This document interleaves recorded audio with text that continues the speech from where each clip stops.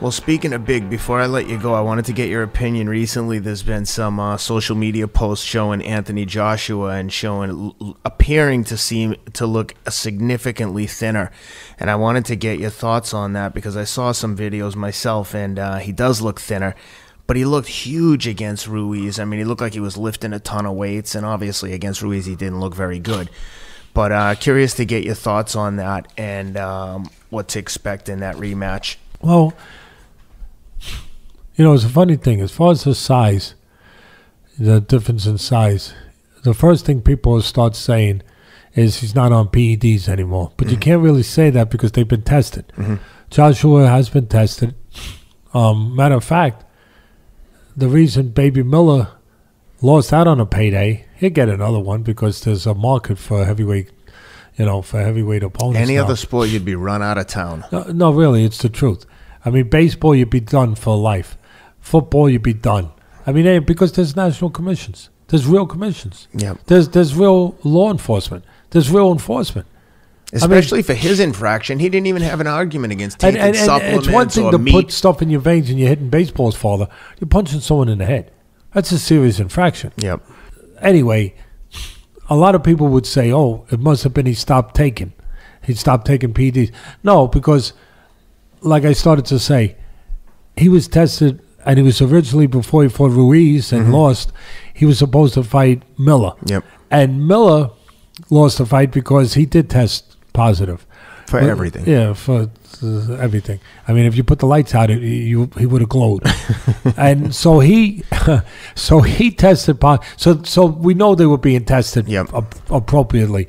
So it's not PEDs, but maybe he got off the weight program, intense weight program, because I'm going to say something that a lot of people said. And some of it's the taboo stuff. The old-time trainers and people in boxing used to always think that weights and boxing never mix, that you got too muscle bound, that a fighter should have more subtle muscles, shouldn't have those bulky muscles because it takes away something from them, the fluidity to throwing punches and to being able to do the things that a top fighter needs to do. More like functional strength versus aesthetic muscles. Exactly. And so a lot of people, again, it was a taboo thing. There was a reason the old-time trainers were smarter than a lot of the guys have because they have more experience. A lot of guys today, they just put a towel in, I'm a trainer. Really? Really? Did you realize that towel says Holiday Inn? You stole the towel, didn't you? You stole the freaking... He stayed at a Holiday Inn last night. You stole the towel, and now you want to be a trainer. Go get your own towel. So my sport is screwed up in a lot of ways. But anyway, you have some good trainers. But back in the old days, you had guys that only got there because they really served an apprenticeship. They earned their way there as a trainer. And not as much today in some cases. So those guys never believed in heavy weightlifting. You could do different... Nowadays, you could do it in a lot of different ways. Yeah. But they never believed it. They thought it took away something for the fighter. It was a taboo thing. So, to that point, a lot of people felt that when he lost to Ruiz, that he's too muscle bound. That's part of his problem. So, when you lose a fight like that, you start looking under everywhere. You know what I mean? You start looking in your closet at shadows. You start looking everywhere to see. You start picking up the rug. Is there some under the rug? You're looking for everything. And it gets a little crazy. So maybe they're looking. Maybe part of it is and I'm sure it might be, that they thought he was too muscular. And now all of a sudden they want to make a change in their weight program, in their training program regimen. So that might be part of it because he does look, one of the videos I saw, he did look a little different. So that could be part of it. But I think a big part of it is that the mental part. The mental part. You got to come up with an answer. You got to do something to satisfy the guy that this next time I'm going to be different.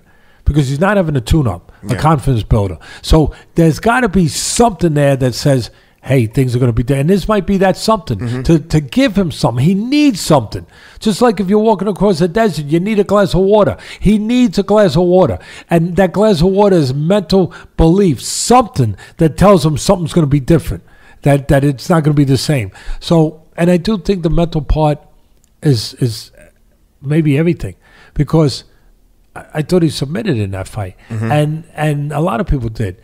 And I don't think he would have done that at an earlier point where he might not have done it at home.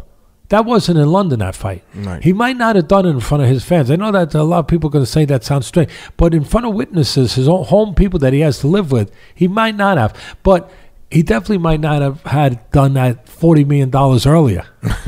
You know what I mean? Yeah. So he's got to come to terms with that. Do I still want to behave like a fighter? Is it still the most important thing? More important than pain? Is it more important than getting hurt? More important than fear? More important that I need to be a champion again? He needs to reconcile that. That's where it starts. Yeah, that's a good point. And that's where it starts, whether you call it a psychiatrist, or a good trainer, because good trainers are psychologists and psychiatrists, because that's their turf. They definitely doesn't have to win for money. And they have to have that. But I'll finish with this. When you lose a fight, it's awful funny how everybody attacks. All the bows and arrows come out. And I know that. I got a couple holes in my back over here. I covered it. I covered it up where you're not going to see it. And that's where I'm wearing a red shirt, so you don't see if some of the blood leaks through. You won't see it. Yeah. Okay? I got it. It's part of the turf. It's all right. Whoop, there goes and I know you'll pull them out for me. Yeah, of course. I know you will.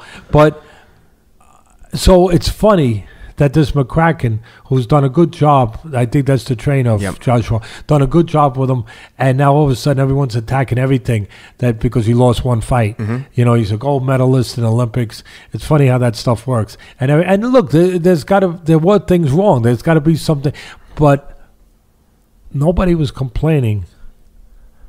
The same fighter, right, with the muscles, got hit, got dropped against Klitschko, and he got his backside up and behaved like a champion, and he kept that belt against Klitschko in London before he made all these millions of dollars. Yep. It was on his way up. Nobody complained about that. Nobody said you got to get rid of McCracken. Nobody said you got to do this. Nobody said you got to get off the weight program. Nobody said nothing, right? Right? I'm not saying there's not a need for some changes. I'm not. I said there is. Mm-hmm. But I'm just saying, isn't it funny how this stuff works? Nobody said, boy, they love a winner, don't they, babe? Nobody said nothing then because he got up and he behaved like and he made everything right. Mm-hmm. And that's what was missing the most against Ruiz. Yeah, he stood up too straight. Yeah, all that stuff. But he didn't behave the way he did against Klitschko. That was the big difference. Yep. And that's what was missing. And that's what he's got to find.